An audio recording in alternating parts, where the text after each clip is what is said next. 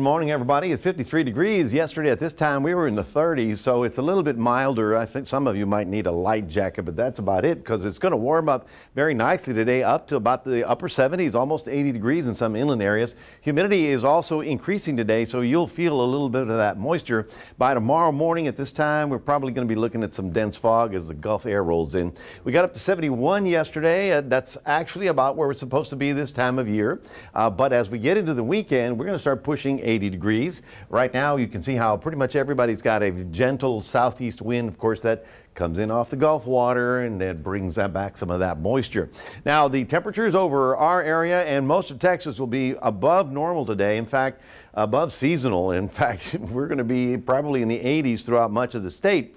But this is in advance of the next big storm that's moving in our direction over the next few days.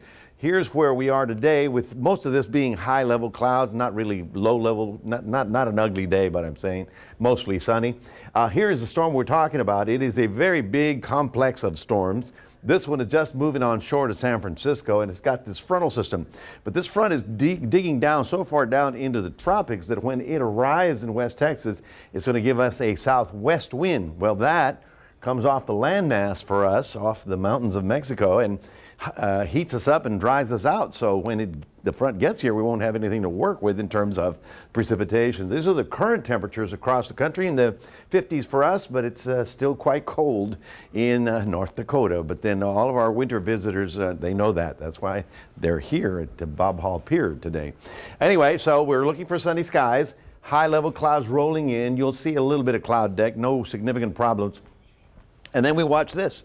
Okay, so we get to Thursday, pretty much the same thing. Friday, still on the warm side. Then we get to Saturday, will be the windiest and warmest day as we pick up that southwest wind ahead of that front. The front should be here on Sunday morning, and then all of a sudden, we're back into the soup. What does that mean? Well, remember that weekend where it was just ugly?